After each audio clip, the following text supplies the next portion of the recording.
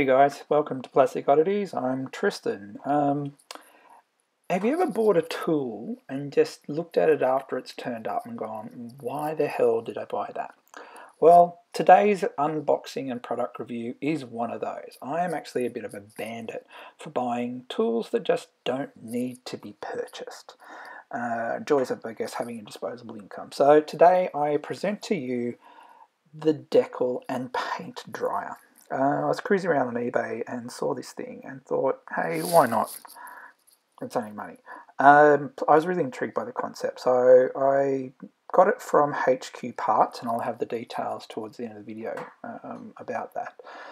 And as you can see, it's a hand-sized unit powered by two AA batteries, and the sole purpose of it is to dry painted parts quickly, and also to dry decals when they're on the part quickly. I don't know if you're a bit like me, being all thumbs when it comes to decals, and as I pointed out in a previous video, I'm not a fan of decals. I am that person that gets decals on their fingers. So you work on a part, put it on, and you walk away, and where the hell's the decal? And it's like on the back of your hand or something like that. So I thought this could be a bit of a godsend, even though I could probably just use my mouth to blow warm air on the part.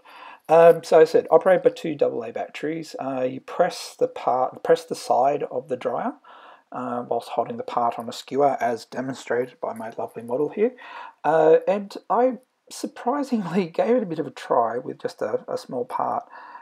It works. I don't know why. It's not blowing warm air, it's blowing cool air, but it actually works.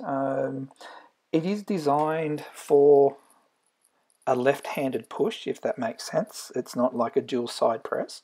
It's not too loud. I haven't got the sound in this because my kids were screaming in the background. But yeah, look, hey, if you're into crappy parts that you don't need, this might be something that you could be interested in.